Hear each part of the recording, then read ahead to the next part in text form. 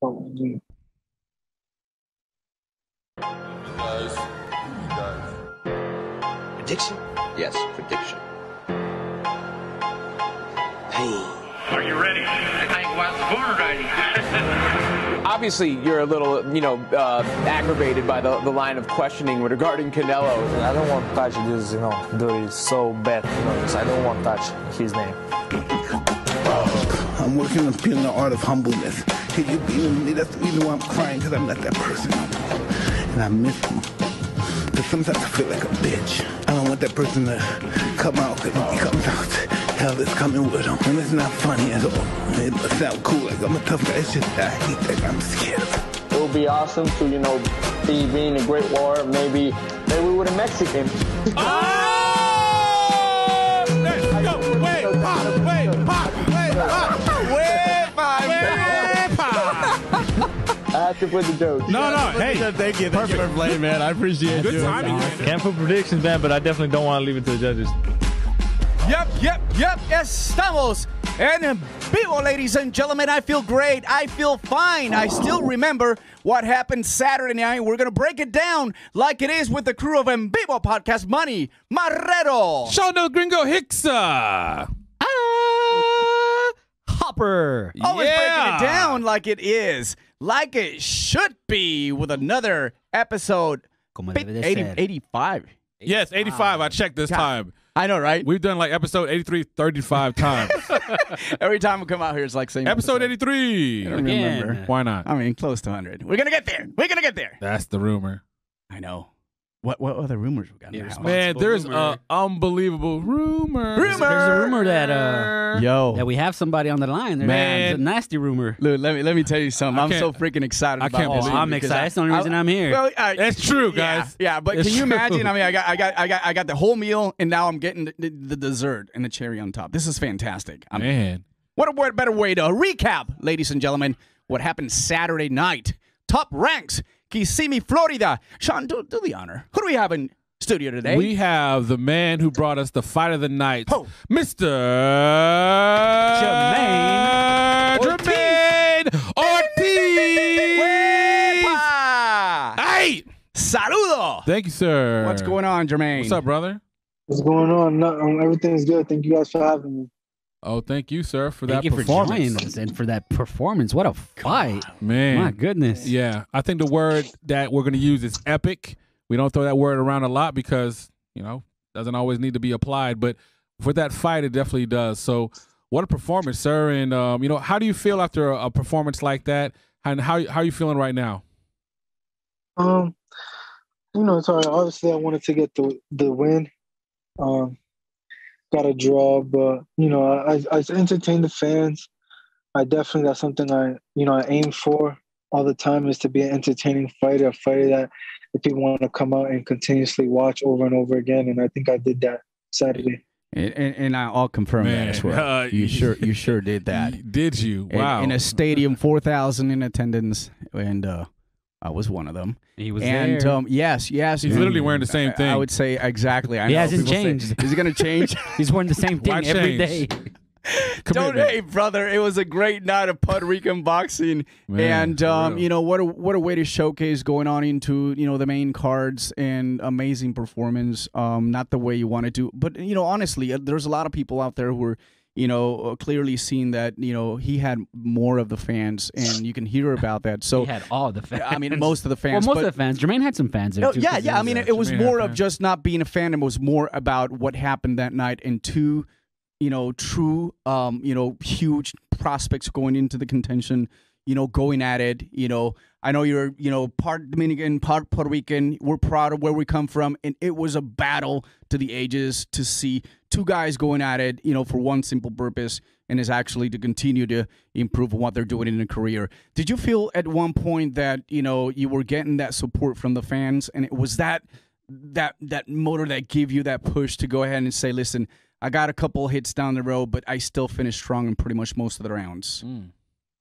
I know I had a lot of family there and friends that came down, so I know I had a little support there. Obviously, I think the fans were more favored for him, but I think the way I fought, I was able to turn around those fans for myself.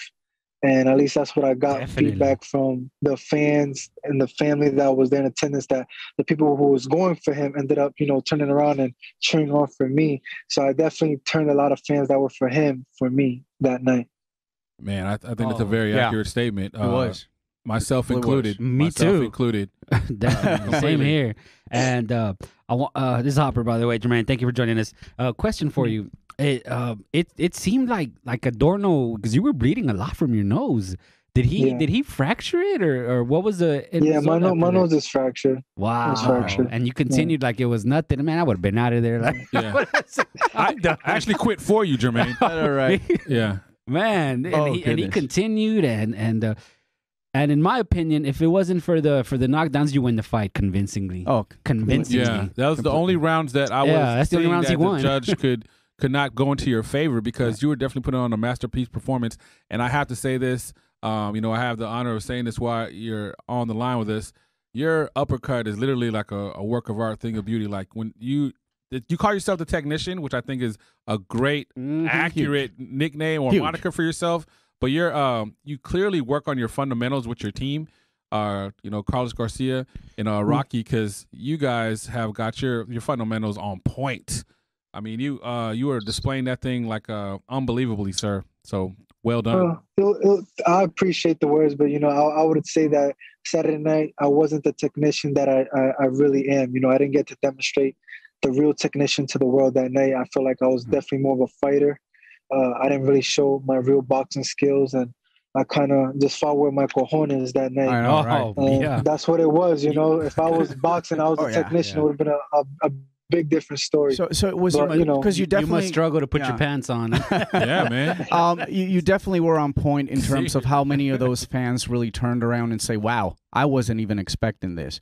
Us at the media, we knew the caliber opponent you had, and if people that are fans of Adorno didn't really realize who Jamaine Ortiz sure did Saturday night, but at the same time, you were able to, as you said, turn those fans around to you and being able to lift yourself up a little bit more in terms of like some of the action that did happen Saturday night. Now, was there anything different right now? You say you weren't a technician. What are some of those things that you think about right now? You said, I would have been different on this thing. Yeah, great point.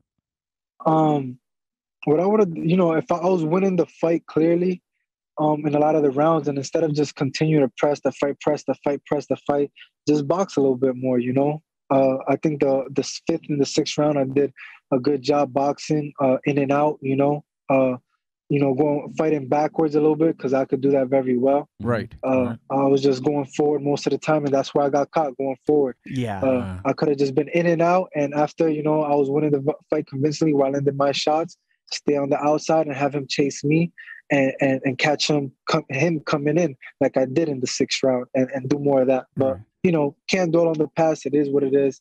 Great fight. Yeah. Well, you started very good, throwing Very great well. aggressive combinations in the first round. You landed pretty good left uppercut. I mean, I think you started on a good note. Then you got caught up in the second round with that left hook. Is that where the moment on the fight kind of changed? Because you also touched base on, this was like a brawl. This was like a Puerto Rican. I was thinking, man, the last time I witnessed something like this, I would say Camacho when he fought Chapo Rosario. Trinidad when he fought, and a lot of people don't think that, hey, listen, they're probably from the same country, or they represent, or they feel great about, their roots, right? And sometimes you don't want to match them against each other.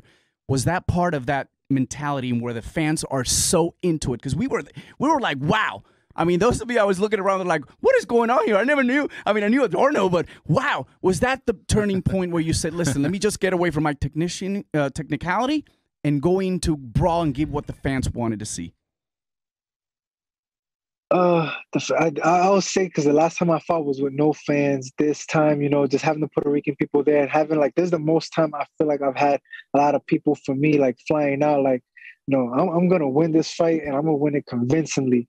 And that's kind of the mentality I had, was I wanted every second from the bell ring to the bell close of each round that I was putting my hands on him. And I think that's where it came from. I just wanted to, me being on a top-ranked card, fighting a top-ranked fighter, yes. I wanted to make sure that, it wasn't left up to the judges where you couldn't say that that was a close round. You know, it wasn't enough action in that round. They didn't do enough. So I wanted to make sure I was doing enough and landing enough that it was, you know, a no-brainer. And you obviously feel like you did win the fight. Yeah, I mean, I feel. You know, I would agree. 76, 74. You know, that's correct. I feel like I won every round besides the second and the seventh. You know, 10-8. I agree with that. You know, but like I said, close enough where 75. I seen the scorecards. They gave him the 6th round. On the scorecards, I got the screenshot of the scorecards. In the 6th round, there was no way. There was no way. And you mentioned and you touched on that because that's what happens going into a fight with the promoter's fighter, the top ranked guy. You know, you're already kind of down on the card, so it's unfortunate, but we understand that's the way boxing is, and we know all about it. That was one of the slow rounds. I bet you probably impressed Bob Arum more than Adorno did, because Bob Arum was right there watching, and if I'd put money on it, I'd say. Have you heard from anybody from Top Rank? You should be about your performance. They came after the fight and they was like, "Hey, we're gonna have you back." Yeah, that's right. Breaking news. Wow. All right, man. Hey, well deserved. I'm looking forward to you know, putting another show. So we'll obviously, watching obviously, you feel you did win the fight. I'm sure you felt very disappointed afterwards. If you had the power to make anything happen, would you want that rematch? Or would you be looking into like definitely? So a rematch. I'll love a rematch. I'm here to fight whoever, you know, entertain the fans, but most importantly, I'm working to get that world title. So whoever they can put in front of me that's gonna get me closer to fight for that world title, that's what I'm here for. You know, that's why I took the fight. Definitely. You know, and you've been matched pretty tough in your career. I mean, you fought what 4? That was your 4th undefeated fighter. I mean, I know there was 2 at 2-0, and then Ricardo Cardoso's 10-0. You used to be match tough. I mean, you prefer that? Or? To me, like I said, they gave me options, and I didn't have to take the fight. You know, they give fighters options, and if the fighters agree if they're gonna take the fight or not. And I took the toughest that I thought, in my opinion, was gonna be the toughest fight. You know, a power hitter and stuff like that. Because to me, the tougher opponent I fight, the better I'm gonna look. Yes, sir. Right. You know, absolutely. in that sense, you know. If I fight a guy who looks like a bum, then I'm gonna look like a bum. So to me, I'd rather fight the best, so I look, you know, like the best. Right. Either I knock him out quick, or definitely. I look like a bum. And did it feel like you were in enemy territory there, or did you feel like the crowd was kind of rooting for him, or was it more evenly split?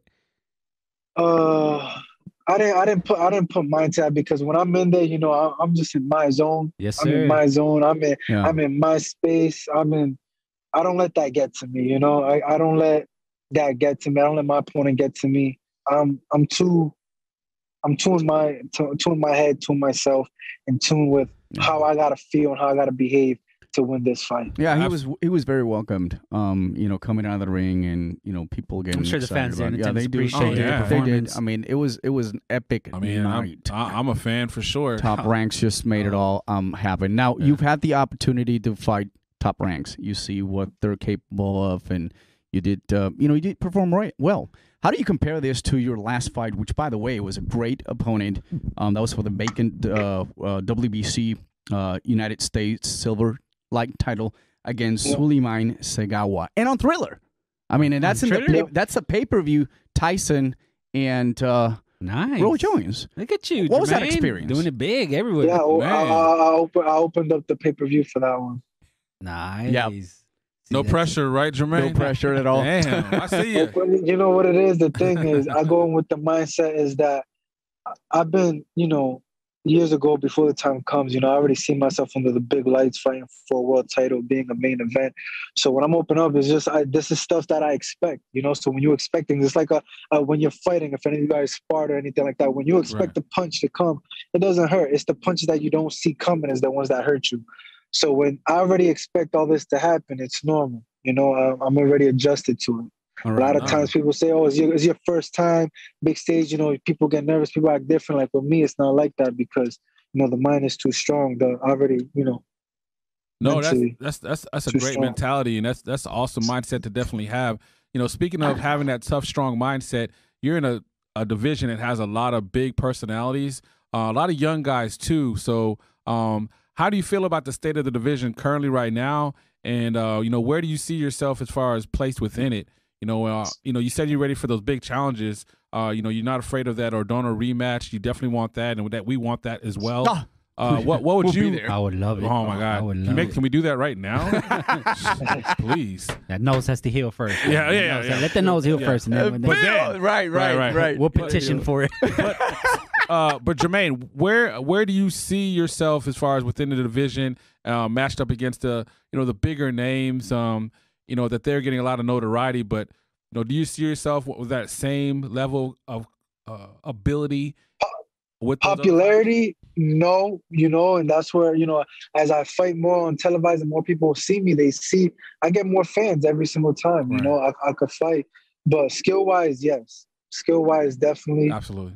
And that's what I'm working towards. That's why I'm not afraid to fight the big names, people with O's. As you can see, since I started my career, this is what I'm aiming for. And whoever's in front of me, I'm gonna beat them to get there, because I'm not here to win the popularity contest. I'm here to win the world championship. So Definitely. No, I love hearing that. One thing I wanted to definitely say as well is I was getting a little frustrated, even though the fight was amazing, because obviously, Joseph Adorno is the quote unquote A side because he's a top ranked fighter, but you performed admirably. But they were obviously focused on what he wasn't doing, not as much as I know you were hard on your performance, even though we were impressed. They were more about what he was doing compared to what you were forcing him to do with your ability. I mean, I think that you weren't getting enough credit about what you did. I mean, they were focused on like his focus and his commitment. And I was like, look, I mean, I think he could be at his A+ game. And as you pointed out, you weren't even at your A+ game, and you still put on a hell of a performance for what you were able to do. And I was getting frustrated for you because I was thinking like, they're totally missing the boat here. I get it, that's their guy. They're promoting that fighter, but it's more about what Jermaine's doing, not what Joseph isn't. Yeah. I was listening to an interview after that Joseph and his father did, and they said that they was perfectly fine, that the conditioning was great. They had no complaints. They didn't say anything that they would have changed. So on their side, they felt great. It was good, that I was just too much, you were the faster. I feel like I was just too much. Yeah, you were the faster. They said that my way had to do with it. They said I was a little big, a little too big, but I think you were a little too good. I think that's what they wanted to say. Exactly. So are they trying to pin on this that the fact that you weren't able to make weight? Is that what they're trying to bring? That's probably what they're trying to do. They say the 2 ounces. That's gonna make that's what did it. Yeah, that's what did it, Jermaine. A Exactly. couple of ounces of spit in the mouth. but that's what it was. Man. So do you feel comfortable at 135? This is where you want to continue. I'm sure you talked about. I do. Like you said, this is the big names right here in the division. And for me, it's about the legacy, the story. At the end of the day, when you're talking about great fighters, you talk about a story. Right. Definitely. And that's the story that I want for after I'm done with boxing, is who I fight, the great fights I put on, who I'm not afraid to fight. And with this story is about coming on top on the hottest division at the time. And absolutely. You're talking about, when was the last time this lightweight division was this on fire for this long? Fire. Yep. So, and me coming out on top, I think that's what makes that legacy, that story so much sweeter to imprint my name in history, not fighting a division that, there's a couple, but all the divisions are fire, the 35s, the 40s, the 47, there's a lot of great fighters, but, I feel like that lightweight, the 168, but, I feel like the lightweight division still has a lot of question marks. Yeah. The more personalities. A lot of question marks of who's the king. There's a lot of personalities. Because they call themselves the Four Kings. We don't disrespect the old Four Kings like that. No. We call them the Twitter Kings because they spend more time on Twitter than actually fighting. We're goofing around. We're just goofing around. We call them the divas. Yeah, but what are your thoughts on Teofimo, Tank, Ryan, Devin? I mean, the state of the lightweight division. Great fighters.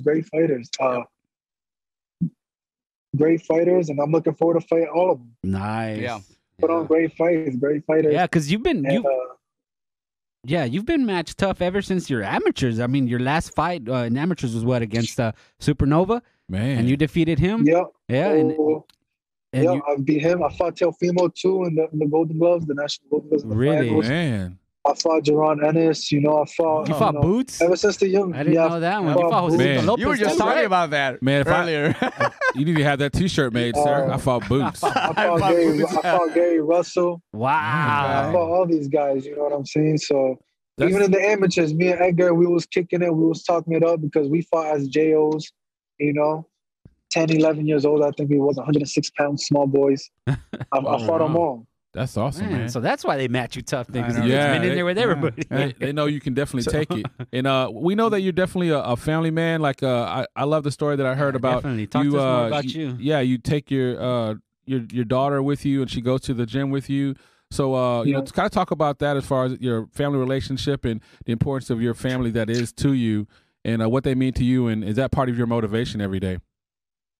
My family is very important to me, because at the end of the day, I know I love them, they love me. It's a support system. They take care of me, and I just see, my grandparents and my aunts and my mom and stuff like that. How your parents take care of you, but then when you get older, you end up taking care of them. Right. And it's always like that. You always have family taking care of you. Right now, I'm in Florida, and I got a large family base down here in Orlando.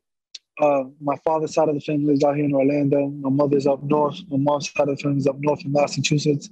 Okay. So I'm always in communication with both sides. I'm visiting all the time, and that's why I don't really have lots of friends. I'm always a family. That's good. That's a smart man. That's a smart man. It took me 30 years to figure that out. You're ahead of the game, Jamaine. 35. Ahead of the game, my brother. Keep the circle small, brother. Keep the circle small. But I want to, we've talked a lot about boxing already. I want to know more about Jamaine Ortiz. Like, if you weren't boxing, what would you be doing, or what do you do when you're not training? Or, some of the hobbies, some of your likes. When I'm not training, I'm always training. But like on my free time, in the summer, I like fishing. I like going to the gun range. I like riding horses. Nice. But on a regular, I'm mostly always learning under my mentor, whatever, and I do real estate. So I'm always, trying to find deals in real estate and stocks and equities and trading and investing. And so that's what I mainly do, like on a day-to-day besides my training is, I'm in real estate, looking at houses, or, I'm showing houses and fixing, flipping, just trying to find the deals and structuring deals right now, and in stocks. So, trying to find the next big thing and just investing. Whatever it is, Dogecoin. Any crypto? I manage a few accounts. Yeah, I got some crypto. You got some crypto? Yeah. Oh, man. Sir. I see ya, champ. Tell me the scoop. Trading and that, and maybe eventually I'll have a company or something where I teach athletes and have a firm of education on financial education. So you're looking yourself head on your shoulders to build yourself a huge really portfolio, impressive. being a businessman besides just thinking about boxing, because they say there's life after sports. Is that your mentality right now, to start building not only the legacy at the sport, but also to do something in life after the sport? Well, I kind of started like before the sport because I wanted something to maintain myself, but I'm in the sport because, as you know, when you start boxing, if you're not getting the crazy deals in the beginning, boxing don't pay much when you start off. Right. So I always made sure that I had something, an investment strategy that could maintain my boxing lifestyle. Right. Yeah. Pay the bills and stuff like that, so I can train and focus as have boxing as my priority. And then obviously now I'm 25. I only got 6-7 years left in the sport. Right. I don't plan on doing this forever. So got to take advantage of it, put the money right. So you have investments afterwards. And definitely I always think of multiplying money. Money still don't make money. Right. Yeah. You got to keep the money moving. But you got to keep the money moving. Inflation makes your money less money, Yeah, definitely. As the years go by. There's a lot of inflation. So you got to learn how to move money, have right people around you, know what you're doing. And definitely.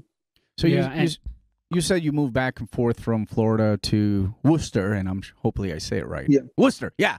I lived in downtown. I lived in Revere Beach for quite some time, so I kind of know a little bit about there. But you actually also as well, you feel proud of the Puerto Rican side and also the Dominican side. Talk to us a little bit about that. Yeah, so my father's Puerto Rican, born and bred. My mother's Dominican, born and bred. And I've visited Puerto Rico. I actually fought a tournament in Puerto Rico as an amateur. Okay. And I go to DR. I was in DR in December. I go to Puerto Rico, visit my grandmother sometimes. So I go to both. DR and Puerto Rico, and I'm with both sides of the family. I kind of grew up with my mom, so I have more of a Dominican accent, but yeah. So you have the roots, you take care of that, you participate, you eat araro mangú con también sancocho, sancocho, siete potencia. Ya, no, yo no puedo estar comiendo. Míralo, habla español. Yo sí habla español. Sí, yo muy bien. hablo. Y muchos boxeadores no pueden hablar español. Ah, Míralo, tu español es mejor que el mío. El mío, yo soy mexicano y mi español lo tengo tan mocho. Sí. Sí, se suena, chico. Qué interesante. Jermaine, I wanted to ask you. El mangú y plátano no puedo comer así. Todavía, pero de vez en cuando te sales un poquito y dices, déjame treat myself, right? El mofongo, a mí más me gusta más el mofongo. El mofongo. You gotta do the mofongo, bro. Wow. Jermaine, ¿cuáles son uno de tus favoritos boxeadores? What's some of your favorite boxers right now? Please say Canelo. Right now, please don't. Right now. Yeah, please don't. Yes, sir. Right now, yeah, Canelo. Woo! That's my guy. Jermaine. Yes, sir. Terrence Crawford. Terrence Crawford? I like this guy. Jermaine, I love you, man. I like Terrence Crawford. Yeah, this guy. You just made a #1 fan. Oh wow. I'll say, and you lost the fan a lot, but I'll put Canelo 1 and Terrence Crawford 2. Terrence Crawford 2. How about a 3? Who out there 3? Huh? Who would be a 3? Just to throw it out there. Who would be a 3? I can't go that far. You can't go that far. No, man, that's awesome. You just got the 1 and 2. How about legends, old timers? Who's your number 1 guy that you idolized? You were a kid and you kind of Roy Jones. Roy Jones.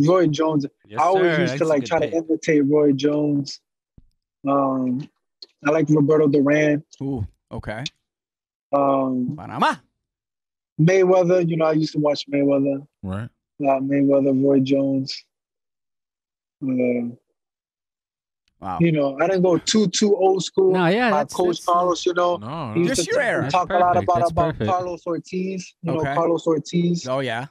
And Willie Pep. Willie Pep. I used to watch. Look at that. Wow. Talk about it. History. Yeah. So you like a lot of the sweet sign slick guys, boxers. I mean, you did mention Canelo, he's boxer puncher, but yeah, you like a lot of the guys with the, that can. Yeah. Defense, I like the art of boxing. I like the slick. I like slick, pure boxers. Right. Are you a football fan? You keep up with the NFL the draft? boxer punches like Canelo. I know, but I heard it was on tonight at 8 or 9. It's on right now. Yeah. Yep. 8 or 9. It's on right now. Yeah. I don't keep up too much. Not really. No football. But what were you saying about Canelo? I like watching, I like sports, but I'm saying, Canelo's one of them guys that is like a boxer, but he's developed every fight. He developed so much and he becomes more of a boxer and pure head movement and really great that, I'm a big fan of Canelo. Wow. No, that's big fan. Yeah, that's great. I mean, you just got I'm a big fan of you. You got a new fan now. Development in fighters. It's great seeing development in fighters, Right. And I feel like I've been able to witness that type of development from when he fought Mayweather all the way growing. He's always growing. No, Yeah. definitely. Yeah, absolutely. I know that, you mentioned before, you weren't completely pleased with your performance, but, I definitely was, and we definitely were. When you do get back into the ring and, we can't wait till that happens, when you said more of a technician performance, what does that actually entail, like in your own words? Because from my experience, yeah, I saw when you did fight before, when you fought on the Roy Jones, Mike Tyson undercard, and obviously what you just fought against Joseph Adorno, and same guy, a lot of different levels that you were able to show, a lot of different facets of your game. What is your description of your style, like overall? Like, which one is more you? Are you more of a boxer puncher?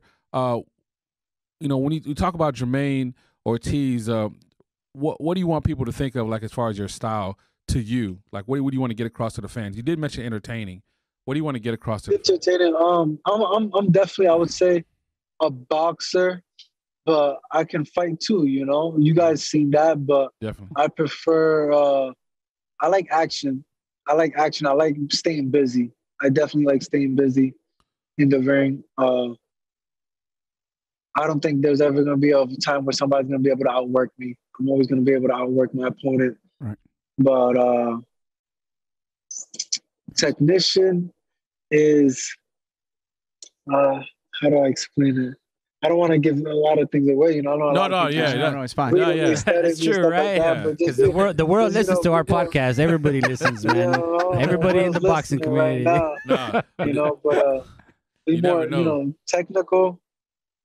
Just, the technician, they're kind of self-explanatory. The technician, I'll be very technical in that ring. Yeah. And keep it short like that. I'll just keep it like that. No, yeah. Hey, don't give away the secret sauce, man, for real. Exactly. Absolutely, man. But secret sauce. I'll say for me, when you did respond, I mean, I'll go put it out there. That was great. I was like, man, this is unbelievable because we're still off such a high. Off that card was electric, and you were a part of it, a big part of the reason why that card was electric.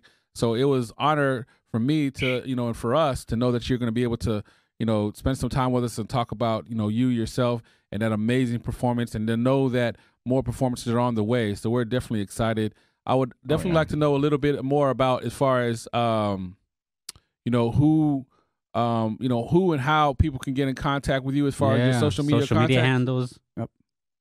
Okay, yeah, Instagram, Jamaine Ortiz, Jamaine Ortiz, Jamaine Ortiz on Instagram. Facebook, same thing. Twitter, it's Jamaine Ortiz, same thing. I think with an R in the end, Jamaine Ortiz R. Absolutely. And is there any sponsors or somebody want to shout out? People that I'll give a shout out to the Gun Parlor. What's the mask? It's the finest gun range with the hottest guns. Out. Damn. Boom. They got the hottest guns. Man, he emphasized that part. Caliente, muy caliente. Any type of guns you want. All classic AK-47s, all Glocks. MP, whatever we in Texas, though. We in Texas. Get some of those. I mean, to drive up there and give me some Glocks. They got it. Desert Eagles. They got it. Awesome. They got it. Tomahawks, whatever. They got it. Man. They got everything. All right. Awesome. All right. Cambio, too. Shout out to Cambio, one of the hottest CBD companies out. CBD, that's my thing. They take care of me. Most are enjoying pain relief. We got our Snoop Dogg right next to us. Perfect. No, man, but that's good. And you know what? Honestly, this was truly a pleasure. It was great. This was worth putting up with the side effects from the second COVID shot that we all took. I know. We're dragging right now, but this made it all worth it, Jamaine. Man. Thank you for joining. I didn't think I was going to have any kind of Me energy, either. but just thinking about Saturday and just thinking about the fact that, I had a great, put everything in food, great buffet, and then today knowing that you were coming on the show, that's just it made it worth it, man. That was the energy special cake, I needed to boost myself up. But we wish you the best on what you do. Pana, gracias de verdad, de todo corazón. Puertorriqueño, ustedes aceptaron a este hombre el sábado, boricua dominicano. La gente mía. Ya lo saben. Míralo. Apóyame. Siempre. Te los ganaste. Felicidades. Te lo mereces. Aquí estamos directamente, damas y caballeros, con Jamaine Ortiz. En vivo. Podcast 85. En vivo. Fuera. ¡Ay! Hasta luego. Adiós. All right, thanks, brother. Thanks, bro. Appreciate you. All right, thank you.